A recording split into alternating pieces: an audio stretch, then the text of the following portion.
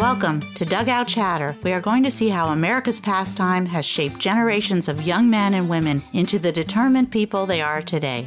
Hello, everyone, and welcome back to another episode of Dugout Chatter. This is the first podcast.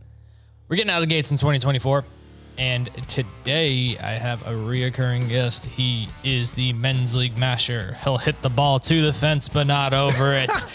He plays a little bit of every position. He is Chris Capeletti. Happy New Year, guys. Happy New Year. Happy New Year. I like that intro. That was good. That was good because it's true. Yeah. I've seen you hit plenty of balls over the fence. Dude, just 10 more push-ups. Yeah. 10 more push-ups. Definitely. You just got to holler weight room when I hit the warning track. Yeah. Well, I think that leads us into a good opening segment for this podcast. So we were just chatting about what we wanted to bring to the baseball forefront today. And I think one good thing was, especially this time of year, we are recording in January.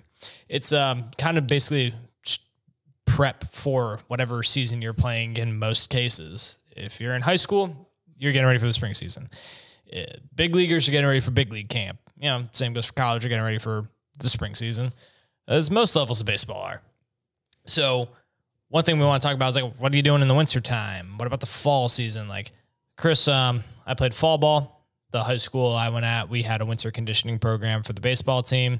So it was like, you know, organized baseball. It's rec baseball because technically it's not part of the school. So I did my own thing with that. Then I did the team weightlifting in the winter, and then got ready for spring season. So what was it like for you? Like, what were you doing in the winter to get ready for spring? And were you doing any of that in the fall season? Yeah, so very similar to what you just described. As a high school baseball player, and even in college, you have a fall season, but it's not an official season. So they're scrimmages, but the coaches are still watching. So for high school back in my day, the head coach was not allowed to participate in any way, shape, and form in the fall ball. And but the assistant coaches were the ones running the program, and it was the same program. Yeah. I remember my brother was in the same situation as you. When I played, that didn't apply. They got rid of that rule. I think they should have had a different head coach for fall. Oh, yeah? Yeah. I think some schools did that. And then the rest of the staff. Yeah. Yeah, so we had like the rest of the staff always in the fall. But it was kind of like a little bit of weightlifting. You're still playing games, so you want to stay a little bit flexible. You don't want to be too tight. Yeah. But like you were saying earlier, you can be a little bit sore in the fall, and yeah, you can play sore in the fall. You can still weightlift. Now, to anyone that's playing fall ball and fighting for a spot or anything like that, don't push it too hard with like the weightlifting. Yeah. Stuff, because you want to show out. You want to show off your ability. Yeah. I mean, in fall, like you said, in fall, coaches are watching. More often than not, in fall, no one's really getting cut. Everyone's making the team. Yeah, for the most part, unless you get somebody like fall ball tryouts. Well, we got like an absurd amount of tryouts. You know, Yeah. Like when my oldest brother played at St. Lucia's back in the day, they had like over 120 people trying out. Yep. And I think it was just a mission makes to make it sense. in the fall season. That makes sense. That makes sense because you got your core guys that are on the team that you kind of know, like, okay, yeah, we're on the team. Yeah, it's the only guy that can hit the ball over the fence. Yeah, he's probably on the team. Other guys coming to try out that are good, you know, and you're like, okay, hey, new guy. And then you got guys that come out and you're like, oh man, oh boy, dude. Okay, Cardinal sin. We don't have to talk about that too much, but dude, you know, there was when I was coaching before, one kid came to tryouts in shorts. I'm like, oh yeah, you don't go to tryouts in shorts. Like, would you show up? Like if you're if you go to Renaissance fairs and you're one of those sword fighter guys, like a knight. Yeah, you're going to show up without your armor. Yeah, it's kind of the same thing. Dress for the job. Yeah, you're wearing pants. Got to dress for the job. If you got a shirt with the number on it, that's even better. Or if you're returning to the program, wear that program's shirt tucked in with a belt. I don't care what shirt you use. Pants tucked in with a belt. Show up ready to play. Treat it like a game, essentially. Right. So like in between, so there was also a break between fall ball and spring conditioning, right? So a lot of weightlifting. Yeah. A lot of bulking up, getting ready to, you're preparing for get your body to the season. Strongest physical condition for the season. Yes. That's the top priority, because you see it at the major league level. Guys will come in at like the top of their weight in spring because throughout the season it's going to taper off because you're playing so many games, and then the summer's the long stretch of the season. They call it the dog days of summer for a reason. So it's like you got to get your body to a point to where it can withstand all the baseball that you're going to play. Right. You're going to burn fat, and your body's actually going to eat the muscle that it has, and you're going to be sleep deprived because, I mean, these guys, major leaguers, are playing a game one night on a flight the same night or they'll early get the next into the morning. hotel the next morning at like 4 a.m. Right. Catch a couple hours of sleep. Then they got to be at the yard at 1. That's why there's like no like real practicing going on. It's like show up, stretch out. They'll go in and they'll go in and do their work. Yeah. Like cage works and fielding and all that. Sometimes they'll have a full day's practice before the game. That's nuts. I guess it may be on like a home stretch. Yeah, on the homestead. Road, you're trying to get ready for the game. You know what though? Coming from like my job being, as much as I've traveled, staying in hotels isn't that bad. The only thing is, it's like, well, they're probably staying in nicer hotels than you and I. Probably for the most part. Because I think they don't have to pay for any of their hotels or their flights, and then they get meal money. Mm-hmm. Fucking meal money. I never got that in any of my days. No. I do for my job, but not for baseball. I mean, I never did for baseball. To play travel ball, you pay to play basically. Yeah. But like getting into the spring as a high school player is a little different than, your pro player. Yeah. Because, I mean, what would you do for your high school conditioning? Like, what was a typical conditioning day for you? So our winter conditioning? Yeah, like getting ready for spring. Okay, so like the organized team winter conditioning, it'd be like we'd have access to the weight room, and then it's like you can talk to the coach about, lifting, or you can just go to your own weightlifting program. Then it'd be conditioning, and conditioning could change any day, but, a lot of ladders, a lot of sprinting exercises, and like it was more like intensive cardio and then body weight training essentially. So no weights, and it'd be mixed in. We'd have a coach do our conditioning plan. It'd rotate essentially a lot, but it'd be start out the day weightlifting, and then they'll have our conditioning plan for us for that day. Oh, well, sorry. We'd also play catch. You got to keep the arm loose. Yeah, no, that's the biggest thing is arm care. And, you got to be playing catch. And like, I actually remember one winter along with the conditioning, I got into like this little tournament team with a guy who's like a buddy of my high school coach, or played with him, something like that. And I actually really liked that. I saw a few bats in between fall and spring. I saw a little bit of live pitching. Just helps keeps your eyes going, body moving towards the ball, just better for pitch recognition and everything. And I feel like that was really beneficial because like you don't want to overdo it, but like you don't want to go too long without seeing a live arm. Yeah, that's important. If you go a month, if you go 2 weeks without seeing live pitching, it takes a little bit of recalibrating. One thing that was so fucking annoying when I played high school ball. So the fields we play at are owned by the county. So in winter, the county would shut them down, and then we couldn't go hit or throw there.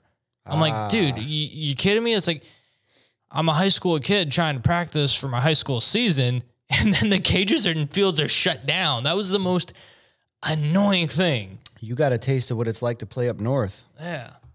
Because up north, it is not like Florida. I mean, but I built like a little batting area from, like my dad helped me build one in the backyard. I just put up a net and tee. So at least I could get tee work in, but it was so fucking annoying. So what we would do is like, we'd had this grass field, because school was huge, and behind the Performing Arts Center was just this huge patch of grass field. So our coach would bring baseballs so we could play catch. That I know right where that's at too, because your school is pretty big. Let's not give away the secrets. Okay. Yeah. But yeah. Sorry, kids. Sorry, kids. Sorry. But that was extremely beneficial. So kind of like going to fall, kind of go through like my little routine throughout the year of high school baseball. Fall ball. We'll start there. We'll kind of exclude summer because, that could be up to anyone's own discretion. Fall, I'd weightlift because you can play sore. You can play sore. You can and still get your reps in and everything. Then winter, go ham on weightlifting. Then spring, I'd kind of taper off. You know, I want my body to be like conditioned to play a lot more games. So I'd lay off the weightlifting a little bit, but go heavier on the baseball activity. More swings, more fielding, more throwing, all that. Just like keep my body ready for the game. And I'd maintain weightlifting a little bit, but that wouldn't be as much of a priority. Yeah. And what people don't understand is actually playing baseball and doing just what you said keeps your body in shape. Yeah. And you're out there, especially when you're practicing a lot, you're not just sitting around. You're getting reps, taking swings. You're running around. And like for me, keep you in shape. For me, it was always a point to get bigger. So I'd use that as like a lot more time to eat more. Just trying to gain weight, trying to bulk up, trying to get ready for the season. Throw harder, hit the ball farther, do all those little things, run a little faster. So you and I were a little bit opposite, I think. I was always trying to slim down a little bit to get ready for season. Yeah, I mean, dude, my freshman year, I was the team fungo, basically. I was 5'5", 100 pounds. Coach swinging you around. Yeah.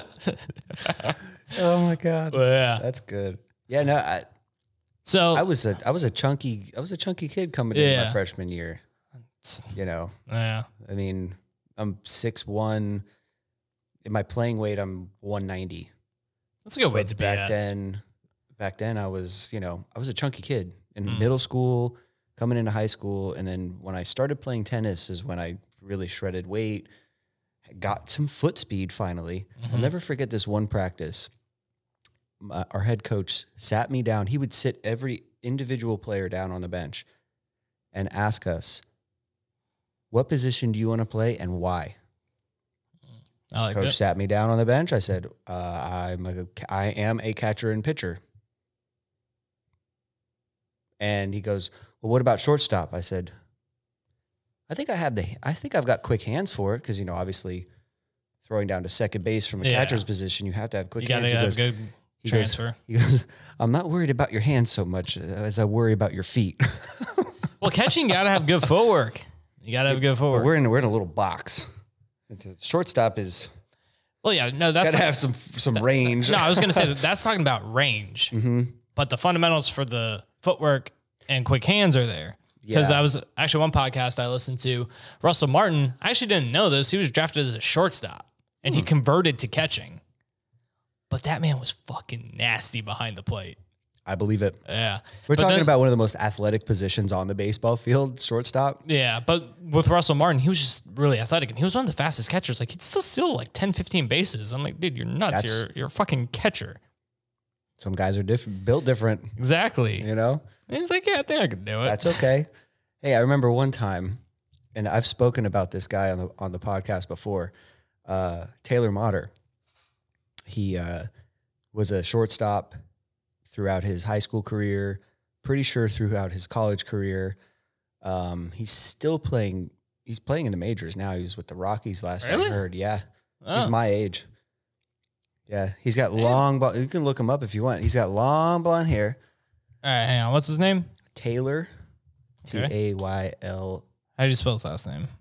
Motter, Motter. Motter. This kid. He's got a Cardinals hat on here. Oh, is he with the Cards now? Let's see what it says. That's actually it says right now he's a free agent. Okay. Well, I know he's married. He has a kid, at least one kid. Oh, dude, he played in the big league since 2016. Holy shit.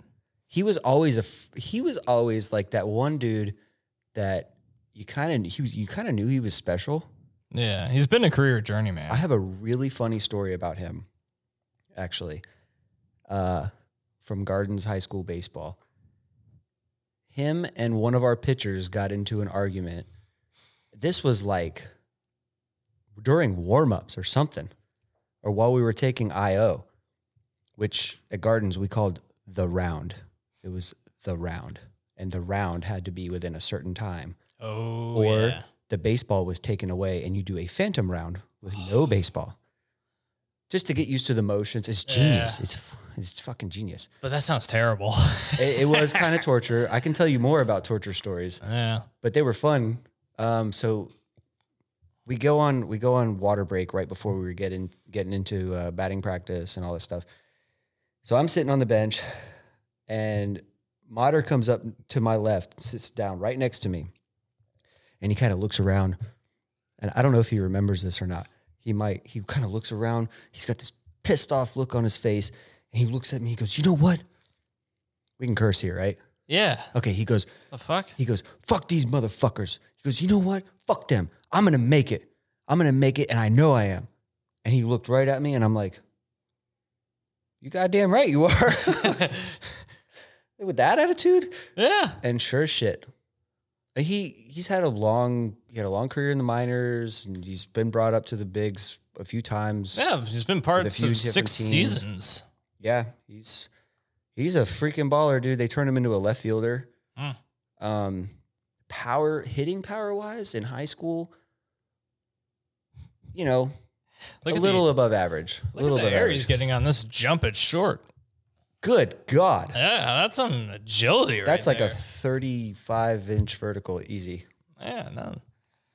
Well, That's pretty cool. So while we're on the major league topic, we're in Florida. Spring training's around the corner. So we got plenty of facilities near us. We got in West Palm, Astros, Nats. a plethora of them down here. And Jupiter, Marlins, and Cardinals. Tampa, Yankees are over there. And that's just to name a few. Yeah, the Phillies facility used to be over there in Clearwater. You plan on seeing any games? I go sometimes. Yeah.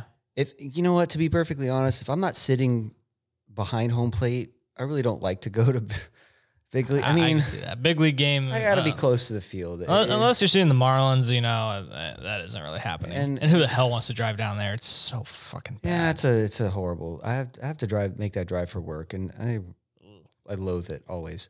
Yeah. But in Port St. Lucie, we have the Mets. Yeah. So where I've been in Port St. Lucie, we moved up there in 2007 from Gardens, and the what used to be Tradition Field. I have no idea what it's called now. It's probably Clover Field, actually. Don't quote me. But I do remember it mostly as Tradition Field. it was Digital Domain for a little while. It was Tradition, and then it was Tradition, Digital Domain, went back to Tradition, then it turned into Clover Field. Let's see what it's called now. To me, it's always Tradition Field. Yep, now it's Clover Park. So they did a bunch of renovations on it. It looks amazing now. Oh no, dude, it's awesome. I've seen plenty of games there. I actually remember. So one game I went there. Remember when Oliver Perez was with the Mets? No, I'm not a Mets fan. Sorry. No, but you remember when Oliver Perez was with them? Because remember he had he had a few baller years with the Pirates. Then the Mets signed him to a big contract, and I mean, this man shit the bed everywhere. Like he needs new sheets. Let me look up. He didn't make it down the hallway. Didn't even get close to the bathroom. No, bro. Oh God. He was just like, I can't stand up, or everyone will know. So, he had this one. So he had a really good year in 2004. 30 games started, 2 complete games. One was a shutout, 196 innings, 239 Ks, 298 Ernie. Then the next year, you start seeing it trickle out the back. Oh boy. 5.85 ERA, 103 innings, probably some injury issues. He only pitched 20 games. Then in 2006, he made the move over to the Mets, but people are like, dude, you can see the stuff. He's got a good arm from the left side. He has a few good years with them. In 2007, 356 Ernie in 29 games, 177 innings pitched. Next year, three what? ERA? 356. It's good. I mean, that's not bad. No, that's good. That's pretty damn good, actually, at the major league level. Shit. No, that's good, That's but pretty good. you can see the control issues. He led the league in walks with 105. Oh, he led the league. Yeah. Then the next year, eek. alakablam, 6.82 ERA in 14 games. Then the year after that, a 6.80 ERA in 17 games. So I went to a spring training game while they still had Oliver Perez, and the Mets had him on this crazy, kind of like Johan Santana. They had him on this deal. He's getting paid a lot of money. He's not producing at all how they would like to. And then the Mets bring him in relief in a fucking spring training game, and he starts getting booed. And then Did he get booed? Yeah, in a spring Port training. St. Lucie? Yeah, at a spring training game. Jesus. All he did was walk in from the bullpen. He just came in to, get his work in. Oh, that's bad. First batter, bam, bomb into left field. No way. And then the next one after that, it's like back to back. Then he's like, he gets himself in more trouble. Then they pull him, and he's getting booed more. And then my cousin who's a Mets fan goes, "You suck, Ollie," and this is all you can hear. Like, this man's getting I'm sorry, but eaten alive in a spring training game. God, that's awful. Like in your own kind of home park spring situation. Training. Oof. I'll tell you a crazy story. I watched one spring training game I watched there. It was when David Wright was still with the Mets. They were playing University of Michigan. Because they bring some of the big college teams will play like their quadruple A team or something. Yeah. So David Wright took an AB against University of Michigan. Oh my God, that's not fair. Okay, he hit. Now you have to look up the dimensions of Clover Park. All right, I'll do David that. Wright. Hey, let me look up the dimensions real quick. Let's look up the dimension of Clover Park. I'm just gonna say, David Wright hit it over the fucking scoreboard in left center field. It's one of the longest home runs I've ever seen in person. Okay, this field's a fucking big boy. It's not small. Left field, 338. Yeah, so left center is... Left center is 371. Yeah. Center is 410. Yeah, it's a big league But park. dude, left center, like to hit over the scoreboard, that's got some arc to it. That's probably at least in the 450 range. It was a high arcing freaking rocket ship of a home run. Yeah. It's like that one he hit in Philly when he came back after that injury. Bro, that was a fucking I remember that one. Tank. David Wright has some forearms on him. So being that the spring training facility is in Port St. Lucie. Yeah. I've been a tennis coach since I'm 19.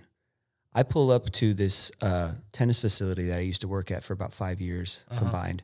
Pull into the parking lot. Nobody is there except 4 guys playing doubles on one court. I crack my car door open and all I hear is F-bombs, S-bombs. I hear him cursing. I'm like, God damn it, who are these? Oh my God, who are these people? So I went back to the shed to get my big basket of tennis balls because I'm ready to coach, right? And a ball comes over one of the back fences. I'm like, oh, let me throw it back to him. Who's walking up to me? David Wright. No. Yeah. Did you say hi to him? I did. Not like... He seems like a cool dude from what you can tell on yeah, TV. not like I've seen stars like this in person, like the Williams sisters. Used to see at Publix all the time. You know, David Wright coming up. I'm like, I know exactly who this dude is. Yeah. So I just kind of toss him the ball over the fence. He catches it. I'm like, hey man, how you hitting him lately? He goes, pretty good. You know, dude, like, all right, bro, good stuff. Have fun. I'm a Yankees fan. I love David Wright. Such an all-around American kind of dude. Like, straight baller. It's just sad how his career ended because, like, without this, like, he had spinal stenosis. It's like, man, you can't even really blame him for the injuries. Like, just so genetic, right? Yeah, just so he could get back to the big leagues, just to like play his last game on his own terms. He had to like do 6 hours of prep before a fucking game. That's nuts. It sounds miserable. But in his prime, like, dude, he was a 30-30 guy all the time. He's a stud, dude. He wasn't like the tallest, most like, you know, in person, you'd see him and you'd be like, oh, he's a regular dude. Yeah. Nah, he hits bombs like you wouldn't believe. Did you see that one viral clip going around a little while ago? So he's still like a representative for the Mets, and they were at a bar. I think they were doing like out on a West Coast trip for games. David walks into a bar, and the bartender sounds like the beginning of a joke. And the bartender's wearing a David Wright jersey, and he walks into the bar. She comes out. She's like, oh my! Like she's like, it's David Wright. Like what? Oh, that's funny. I was like, that's pretty cool. But how much that like I don't. Putting myself into that situation, I don't know how I would feel. Like I walk into a bar and I kind of just want to be incognito and then hear someone wearing my jersey. I know. Like, it's like, dude, shit, man. At that point, you got to at least say hi to them. You got to have fun. Yeah, you at least got to say hi to them. And, sign a napkin. I mean, this is a recent thing. Like this is post his playing career. So it's probably no, this was, So it's not like he was getting hit up as much as you might have in his playing days. So at that point, you're probably, because, you know, you don't have to get ready for a game or anything. You're probably like, oh, this is cool. But still people know him. Like, that's the kind of guy he was, you know? Yeah, no, he left a good legacy on the game. I don't think he's ever been in trouble. No. Like Jeter, like never been in trouble. Yeah. In New York. Never take steroids or anything like that. You know, like these guys back in the 90s. You know one guy who I really like that people don't talk about enough? Who? Michael Young. Dude, remember him with Texas? Yeah. Bro, that man had such a smooth swing, hands, quick arm, everything. Like, he was just a good ball player. Oh yeah, definitely. Like guys like that, like in this, like they got so underappreciated because of the steroid era. Like, who talks about Bobby Abreu? The only thing they talk about is that one round he had in the 05 Derby, but Bobby Abreu. That's an amazing round, by the way. Yeah. Dude, Bobby Abreu was a borderline Hall of Famer. Like, I think he should be in the Hall of Fame. I think these guys, if guys' names are that big. So these are his stats. For those of you who are stupid and care about WAR, 60.2. You can tell if someone's a good ball player. I have no idea what WAR is. Yeah. It's a new stat for me. 2,470 hits, 288 home runs, 291 average, 400 stolen bases, 1,363 ribbies. 291 career average? Yeah. And dude, yeah, he deserves to be in the Hall of Fame. Those are just Hall of Fame caliber numbers. And he was only a 2-time All-Star. That's the fucking crazy part. Like in 2002, he led the league in doubles with 50, hit 308, 20 jacks, 31 stolen bases. That's work. The guy was awesome. So like and he wasn't hurt much. Like this man posted. Like you're talking about the 05 home run derby, you watch him hitting the ball. He's like a machine. It's like watching a machine launching balls into right center field and right field. That was at the Tiger Stadium at Comerica Park, right? Yeah, and that was back then. I remember that. It was harder to hit there. This is before the humidors and all that stuff. And that's before they pulled the fences in too. Yeah, that's a long bitch, and he was hitting it out of the park. Yeah, he made it look like a bandbox. I know. Like, and you watch this guy swinging like that, and you're like, wow. Okay, and dude, just smooth stroke. Even like when he was 40 in 2014, he's still like. He was probably like a fourth outfielder, teach the young guys the way and all that. But considering his age, 248, 1 jack, 14 ribbies, 78 games. He's still playing at 40? Yeah, and he was more like just a veteran leader, and he was still putting up some numbers. I can't take my hat off to you, but yeah, no, like dude, that's being a baller. Like I remember he came over to the Yankees for a little bit. He had a couple hundred, like in 2007. He's with the Yankees. He hit 101 RBIs, 283, 16 jacks. The next season, 100 RBIs, 296, 20 jacks in 07 and 08. Like the man he produced, and then he had another 100 RBI season in 09 with the Angels. So in 3 straight, oh my God. Actually, look at this stretch. Like I got his baseball reference page up. RBIs are actually an important number for me. From 2003 to 2009, he driven 100 RBIs plus. That's huge. In a 6-year window. That's nuts, man. That tells you a lot about the mind frame of a hitter when they get in the box. So for example, I absolutely have this mental block, not a mental block, but I just totally dislike leading off an inning. Oh, me too. No one on base. Me too. Like, all right, I understand what my job is, but at the same time, leading off innings is the worst. It's not fun. When there's guys in scoring position, for some reason, I lock in. Yeah. And like nothing else matters but what's coming out of the pitcher's fingers. But that also tells you everything. But that tells you a lot about his approach from 03 to 09 driving in 100.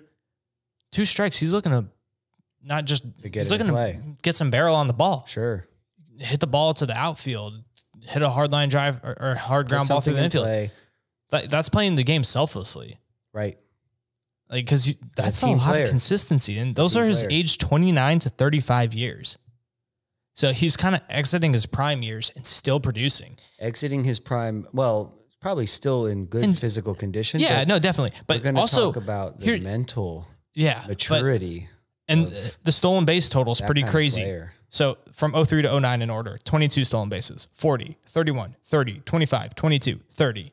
It doesn't take a fast person to steal bases. It takes a work. Smart person to steal bases. You had a Chooch back in the day. But you were okay. So you mentioned earlier before we started all this, that they're changing the rules with runners on base for the pitch clock. Yeah, now they want to shorten it to 18 seconds. I mean, it takes all for me. That it takes all the little nuances. It does as a pitcher and a base runner. It does. It definitely puts it more in the base runner's favor, but from an entertainment perspective, I like it. Keep it fast pace. No, because baseball needed it to survive from an entertainment perspective because analytics have become so overly intrusive in the game. And like they train hitters on like, oh, you want to hit a launch angle. You want to hit at this launch angle. I'm like, bro, like that's like, if I went to a high school kid, I was like, oh, you need to get to a fucking 27-degree launch angle. Like, no, I'm not trying to tell a kid That's stupid. I'm trying to tell you how to square up a baseball. You know what you say? You see baseball, you hit baseball, and you run. I know. This is what I tell a high school kid. Hit a single up the middle. Yeah, so you're more valuable as a base runner. Yeah, and a lot of them, they don't have the power to drive the ball out of the yard yet. Dude. You got to teach them how to hit before they can learn how to hit like that, you know? So I'm not coaching baseball anymore, but remember I was coaching a little bit for this travel team. Yeah. So I played for this coach back when I was 18, 19. Great coach to play for. He's like a wartime coach. Oh, God. Right? Yeah. Now, as a coach, didn't fit my style. I'm more the kind of coach that I'm going to prepare you for war and then go fight. Exactly. I'm not going to be. No, exactly. In the game, like practice is to prepare for the game. Thank you. That's what it is. Because in the game, that's when you got to play ball. You know what to do. That's what you worked for. No knocks on that coach. He's a smart baseball dude. Yeah. He knows what the hell he knows what he's doing. In the game, still give them if you notice something with their swing, like, hey, dude, little basically tips of advice. Yeah. And then you take that into practice the next day. You move like during the game, you move people around, call plays. Yeah, that stuff. Right. And I respect him as a coach 100%.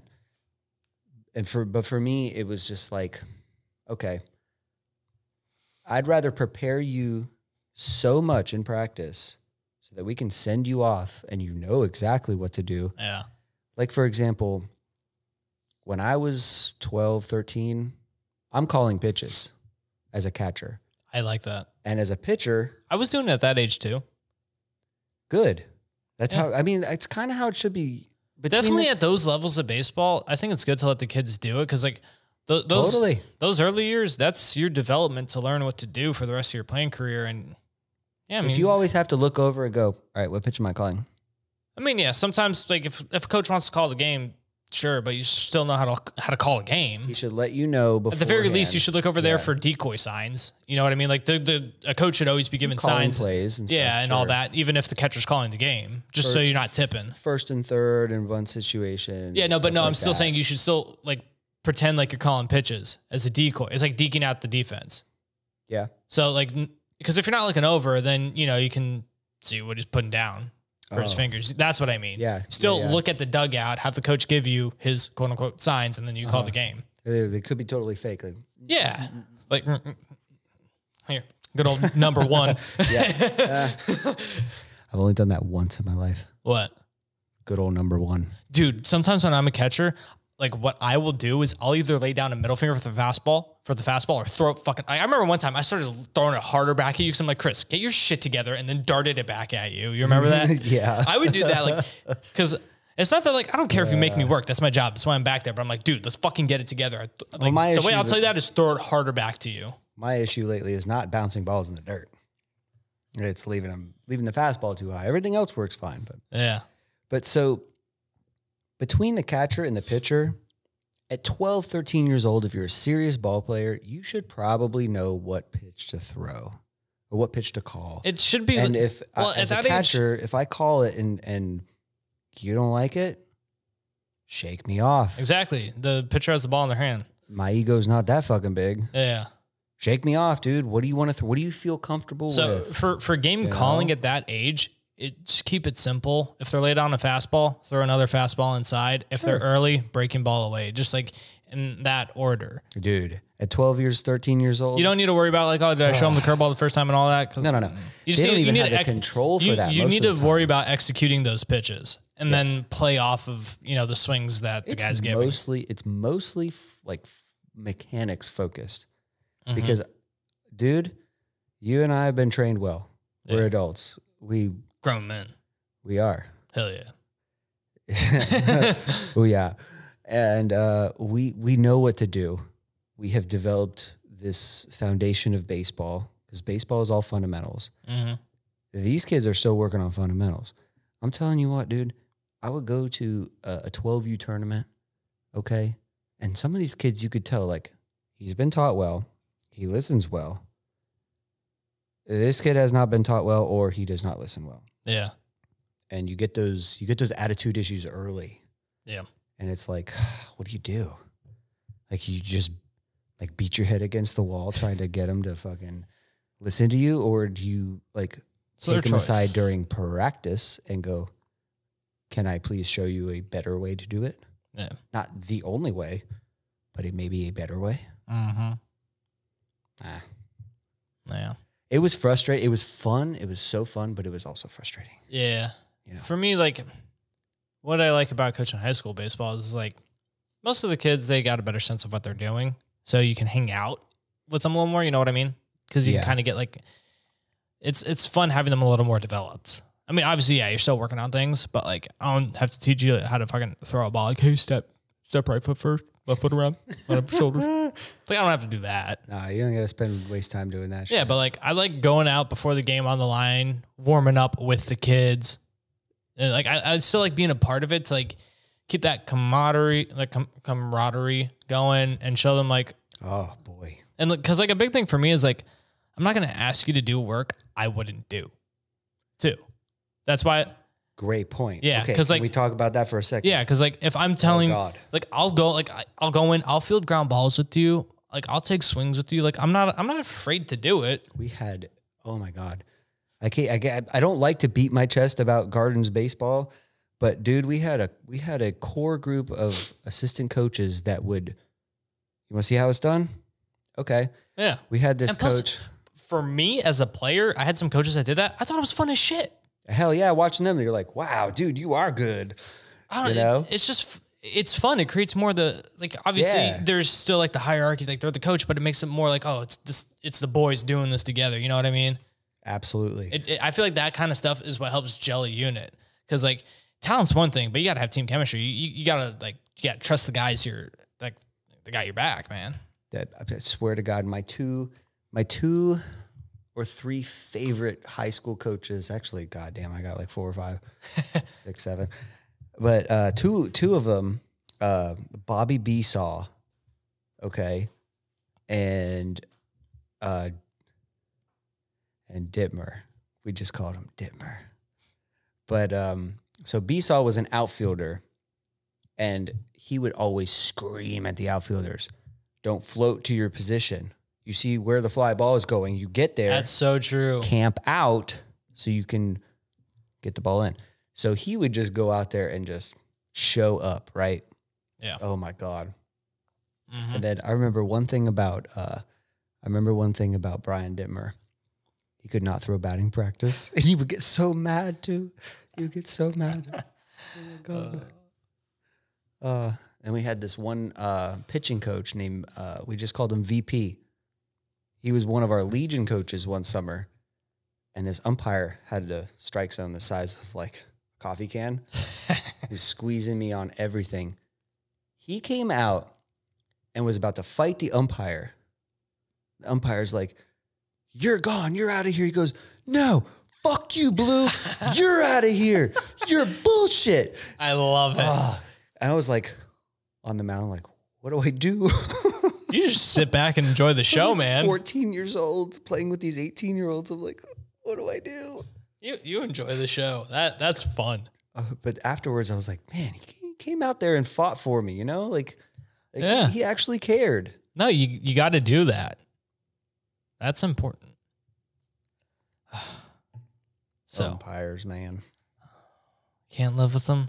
Can't live without them. That's true. Fuck the robo strike zone. I don't want it. Hey, Angel Hernandez says, fuck the strike zone. Yeah, basically, it doesn't exist. Yeah. Dude, I don't know. I think the electronic strike zone, I'm just tired of having more technology. Sanitary. It's just like, it makes the game more sanitary because what was kind of fun back in the day was like the veteran players, it's like Andy Pettit, his 12th year in the league, would get an extra, 2 inches off the plate. It's like, then they say the rookies, when you're in the league that long, you get that call. I just started salivating when you said that name. Yeah. Andy Pettit. He's one of my favorite pitchers. Dude, best pickoff move in the game. Even when he came back and he was an old fart, he was still dealing. Actually, dude, one podcast I listened to, it was a CC Sabathia, because nowadays everyone's velocity. You got to put both your testicles into it, max out all the time, and all that. I got choice words for that for another time. But CC Sabathia came up in the early 2000s and played through like 2018, 19, something like that. And he kind of saw how generations change, and he was talking about like how guys are more throwers now. But when he got to the Yankees in 2009, he was playing catch with Andy Pettitte, and he didn't hit him in the chest, and Pettitte let the ball go, hit like the backstop. He's like, dude, here we hit it, we throw it to the fucking chest. Amen. And dude, I was like, bro, as a pitcher, you gotta have command like that. Yes. And that's such a good point, because when you play catch, you got people to hit a target. It's a standard, dude. Yeah. I didn't know about that. That is awesome. Because you can be a junk pitcher. Sure. Yeah. But also with like the velocity, one thing is everyone's max effort. That's why pitchers throw like fucking 4 innings now and have all these arm injuries. Sure. There's a way to throw like that. That's why you don't see them the third time through the lineup, because you showed them everything they had the first time through. Right. And as a starting pitcher. They've seen your slider. They've seen your best breaking ball. Yeah. You save that shit for later. I know. As a starting pitcher, that's what I prefer. So many pitchers from the early 2000s have that to say now. Guys don't establish the fastball. It's kitchen sink day in and day out. Yeah. Like, which is better? I guess that's up to you. But yeah, I guess when you think about it, and I don't know much about it, honestly. But dude, there's something about a starter that's in the 7th inning, and you're like, fuck. Yeah, this guy's going all the way. Let him go. Don't pull him out. But you know what I mean? Let him go all 9. Why not let him go all 9? As an offense, it's like, fuck, how do I not see this guy? You know what I mean? Aha, then it gets in their head. Exactly. And then you got him. That's a huge thing. It fucks you mentally. You're like, fucking hit this guy. Yeah. Why is he still in the game? And then you go to the plate and you're like, I'm not getting a fucking hit this time. There's no way. I'm sure you've had coaches that come up to you in the 4th, 5th, 6th inning of a game and go, you guys are making this pitcher look like an all-star. He's nothing. Oh my God. Then that gets in your head. You're like, the number one thing I hate. What am I not seeing here? Here's the number one thing I hate is when they're like, he's throwing too slow. Then fucking move up in the box and sit on it. Thank you. Right. Thank you. Make an adjustment. I'm gonna mention this guy one more time here. His name is Rusty Sams. He's not Rusty Shackelford. Rusty Sams. Pocket sand. Not much taller than you. Yeah. Built like you. Hit bombs from both sides of the plate. Damn. We had the same hitting coach. I'm sorry. Hitting coach. I've had the same hitting coach my whole life. Phil Ringer and Phil. Phil, not Phil guy. The baseball guy. No, he breaks down hitting in the most simplest form possible. Yeah. So Rusty, I've always heard this story. Rusty was playing a game, whether it was a Legion or high school game, I don't remember, but he got all the way up to the grass in front of the batter's box. Okay. And the umpire said, no, you can't stand there. You have to be in the box. He goes, well, tell him to throw faster. You know? Well, then you're right. You got to move up in the fucking box. Yeah. It's simple. You know? And it also intimidates the pitcher. Yeah, like one thing. Wow, this guy's standing in the front of the box. What the fuck do I do? One thing I heard that just shows you like sometimes how Major League Baseball players can be a different breed. I was listening to a podcast with Gary Sheffield. We all know what a notorious bopper he was. You can still pop him.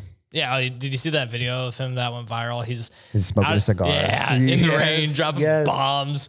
So one thing he said was, depending on the ballpark he was in, that's where he'd position himself in the box. I'm like, damn. That's actually really smart. That is. But the reason I'm saying like different breed is not everyone's going to be able to do that, because when you position yourself differently in the box, pitches look a little bit different, you know? That's true based on the background. Way you might, yeah. Well, no, like, I mean, if you're a little more off the plate than normal, it's like the outside pitch is going to look different than how it would if you were in your normal position. That's what I mean. Like the way that the ball is coming in out of the hand is going to look different positionally wise. But like at certain ballparks, like he'd move up and in on the box if it was a shorter left field or whatever, or if he had to take the ball up the middle. Like, I'm like, damn, that's really smart. Like you're moving around based on the dimensions you're playing in. I played at this one college field in like outskirts of Baltimore. And as soon we were the visiting team, so I hit in a 3-hole, get up to the plate, and as soon as I take my stance on the plate as usual, and I look over to the pitcher, and the fucking pitcher is standing way over here. I'm like, hey, hold on. That's center field. The pitcher's over there. Something's not right. Yeah. Dude, it was like at least a foot and a half off. I've played at fields like that. Lined up wise, I'm like. Where the mound don't line up with home plate. Exactly. That was the first time I ever experienced that. It's horrible, dude. Because down here in Florida, we got nice fields. You go up north, every field is different. So so my high school program, everybody had to jog. We took a little like walk around of the field to see if is there a hole here in the fence? Is there a little hill here? Is there puddles? All that kind of stuff. That's more important up there because, dude, I played on a field, the regional championship in 2012. Nope. It was spring of 2013. And left field was at least 10 feet elevated, and it kind of sloped off. And this is on YouTube, by the way. I hit a freaking line drive. Boom. And it bounced off the bottom of the fence. That would have been a home run. Told you can hit it to it, but not over it. Full circle. Something about it. Yeah. So, one question I got to ask you that's been all over the baseball world. What do you think of this fucking Ohtani contract? I'm kind of divided on it, honestly. Do I think it's too much money? Yes. Yeah. I think it's kind of ridiculous. Definitely. Especially like the stage of where he is in his career. Yeah, and like I but the second part of it is that is he kind of a unique baseball player? Yeah. That's what I mean. Like, so I agree. Entertainment industry, make your money. Someone's offering you $700 million, take it. On the other side of the fence, I think it's stupid because it's not a smart investment. It's more, I feel like it's more PR than trying to win a championship because like you paid him for two people, which I get. Basically two superstars that you could have. And yeah, he can obviously do it, 2 to 4. But he's on his second Tommy John and he's at the wrong side of 30 just about. So it's like he signed up for this for the next 10 years. It's like, but that's job security for him. It is. I mean, it makes total sense for Ohtani. It is, for him. but the Dodgers going to make sense. The Dodgers going to make a shitload of money off of it. That's what I'm saying. Is like, yeah, are you doing this? Are you doing this more for the PR, or are you doing this to win a championship? Because the Dodgers fill the stadium. The Dodgers have been flaming out in October for the longest time now, and I take the 2020 World Series with a grain of salt. Like I'm like, that's the first one you got since like the 80s. See, I don't know. Is Max Muncy still with the Dodgers? I think. That's a bad boy. Yeah, it's He's 190 a bad left. man. He hits 190, strikes out, and occasionally goes deep. I know. And I know that I'm kind of going against what I said earlier, but I personally, I really like him. He's a bad man. To put him in a situation, he's a situational guy. Yeah. And he faces a good arm. He's done. He's still a bad boy. Yeah, he's got pop, but that's baseball now. McKay's looking up his stats. Like, dude, right now. 212, 36 bombs. Yeah, 212 is not good. 212 is whatever. His strikeouts, bombs. He probably strikes out a lot. Yeah, 105 RBIs. I don't know how the fuck he did that. 153 strikeouts. A lot of sacrifice flies, probably. Yeah, okay. It's not the most egregious case of power hitting with a shitty average. I mean, 36 and 105, 212. I mean, you're hitting over the Mendoza line. I guess I can live with that. Just barely over the Mendoza line. But this in 2022, this is dog shit. 196. And 21 bombs, 69 ribbies. So just an educational thing for our boy Chris over here. The Mendoza line is 200. 200 batting average, which means you get a legit base hit every 2 times that you come up and have an at bat 10 times. Yeah. And out of every 10 at bats, you're getting at least 2 hits. The minimum effectiveness that you can have as a baseball hitter. Yeah. And to me, I mean, the 200 is not good. Yeah. But what did you say? 211? 212. 212. That's not good. I mean, that's pretty bad. But it's not a good batting average. It's not a good batting average, but 212. I mean, it's okay for 36 and 105. Slugging percentage. The slugging is 475. So that's right above, like, like he's in the like just a step above average. Yeah. But I still say, like, if I have a situation, there's a few guys I want to put. I'm like, all right, this guy, boom. Yeah. Max Muncy. Yeah. I'm sorry. He's a bad boy. But how do we find out, like, how many of these are kick me when I'm down? You're getting the fifth reliever. You know what I mean? Late in the game. Yeah. How many of those are those? In the playoffs, especially too. In the playoffs, worn out. My brother brought up a good point. In the playoffs, it can work because any moment this guy could go deep, and that's beneficial in the playoffs. For sure. Soriano was one of those guys. But Soriano could still hit 300. Yes. True. And steal. Well, here's the thing. Soriano could hit for a higher average and steal bases. So he's got another 3 tools than these guys. Max Muncy's not stealing bases. Sorry, Max, bro. He's a one-tool player, but that's however you slice a cake is good now. I mean, I think it's kind of dumb. Hey, that's why every coach loved me when I was young. But dude, I could hit the ball. But here's the thing, I hit ball. This is what the Yankees are doing. That's dumb. Is like, here, let's get a bunch of these guys. You can all hit 200. The fuck you mean we can't beat the Astros in the CS? Just no one can put the goddamn ball in play against quality arms. No one's getting on base to score runs. Yeah, to go from first base to second base, third base, and you go home and you score a run. Yeah. And that's, dude, you beat other team by doing that. you can't tell me that 300 doesn't contribute. That is just fucking stupid. To me, yes. I'll say it over and over again. The higher your batting average, the more valuable you are, in my opinion, as a hitter. Yeah. You hit the ball, first of all. Well, the thing is, your batting average is high. Okay, it means you're putting the bat on the ball more often. Yeah. And you're moving more runners around. Your strikeouts are probably lower. Yeah. The thing is, you do need your like Max Muncies, the guys that are your poppers. Yeah. But you need to have them spaced in between. You need guys that can give you quality at bats no matter what. You can't have a guy that's all or nothing. You can't have a lineup of those guys. And it's just like we're favoring power too much. I think so too. I also think that it's probably because the pitching has changed in the past 10, 15 years. Yeah, I mean, it's straight up challenge pitching now, no matter what. Like we were just saying, you're not seeing a starter the third time through. No one's really throwing 200 innings that much anymore. When's the last time that happened? Wainwright actually did it like 2 years ago. Did he? Well, that's Adam Wainwright. Yeah, there's still people that can do it, but it's that like... That guy's a freaking timeless piece of baseball honestly, majesticness. I don't think we're going to see anyone get 3,000 hits again. Really? Yeah, I mean, that 200 hits come by a lot less often than they used to.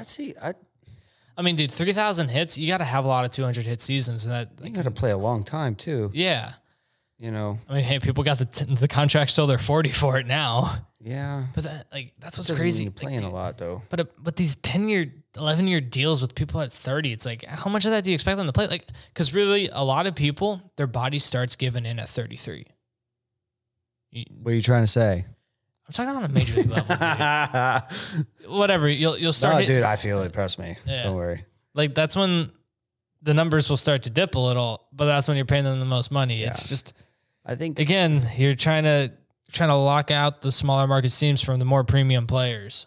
Yeah, I feel like baseball is just in a tricky spot right now because Shohei Ohtani getting $700 million is going to tell the next free agent, I can get at least 40. Judge got 40 a year. I can bargain for 45, 50 mil. You know what I mean? It's just it's creating these absurd contracts. It is absurd. But also back to the power hitting, these guys like Max Muncy. How long are you going to stay in the league just being a bopper? That's going to be tough. They might just be brought on as a pinch hitter. But now there's DHs in the National League, so you ain't going to get the Matt Stairs of the world sticking around. No. Who's the other pitcher that could really hit? Zach Greinke could. Yes, he could. Zach Greinke could. Yes, he could. Maybe that's who I'm thinking Max of. Fried was the last pitcher to win a Silver Slugger. Max Fried. Dude, the coolest thing that I love old school baseball and like pitchers hitting because I get what people are saying and whatever about the DH, but for me, baseball, you play position to grab a fucking bat. Thank you. I liked that. Some of the best athletes on the field are pitchers. It was what year was the Braves and Astros? Was that 22? Ooh, I think that was 22, or was it 21? Let me look it up real quick. We have technology. Braves and Astros World Series. That's Dr. Google. Yeah. Oh, fuck, I'm dying. Uh-oh. No, 2021. So Thank God for backup technology. So in 2021, they're playing in the World Series, and Zach Greinke pinch hits for the pitcher, and then hits a single. Like he ropes a single through the 4-hole. He pinch hit for the pitcher. Yeah, I was like, woo, I thought that was like pretty dope. I was like, bro, we ain't seeing this next year. Nah, you probably might never see that again. Who knows? One thing I really want to see as part of All-Star Weekend, and even though it's not a weekend, is I want to see a pitcher's home run derby. Just pitchers. I would fucking eat that up. Cool. I would love that. You know, gosh, who am I thinking of? I'm drawing a brain fart right now. Carlos Zambrano was another good hitting pitcher. Yes. He would switch it. Zambrano was good. Yeah. Doc Gooden. He could hit. I don't remember seeing him that much. Well, he was an 80s guy. Oh. 80s, 90s. Gotcha. But he would switch hit a little too. I think Wainwright could hit for a pitcher. Who the hell am I thinking of? I don't know. I'm gonna text you later after I get out of the shower and it comes to my brain. As soon as washing my body, like as soon as we hit record, as soon as we stop recording, you know, I'll be like, God damn it, it was that guy. It was him. That always happens. Fuck. Let's edit it in. Yeah. By the way, this podcast brought to you by No.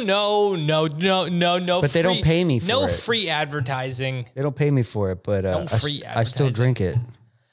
All right, Chris, you got any closing remarks for us fellers here? Hang in there, baseball fans. Baseball is coming soon. Yeah. Football is almost over. I know you're going to turn on ESPN Oh soon my and God. just see Controversial hockey. opinion. Dude, I fucking hate football. And then you go to a bar, everyone's like, yeah, woo! Like, it's the most annoying thing. I'm like, dude, I'm just trying to grab lunch with my girlfriend. Can y'all shut the fuck up?